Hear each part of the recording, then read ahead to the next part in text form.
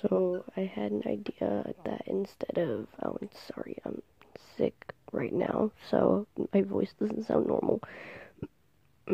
But what if instead of redoing everything on episode 1, I just made a video, once my voice is better, explaining what happened in case somebody doesn't want to read the whole episode 1, or if somebody can't, like, I don't know if I have anyone blind watching.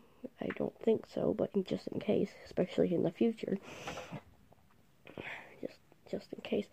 What if I just did an explanation with some extra scenes that I could recover of episode 1? Because it would be way easier, and I could just continue on with episode 2 and stuff. Don't worry, episode 2 will be much more organized. The series is off to a bad start, but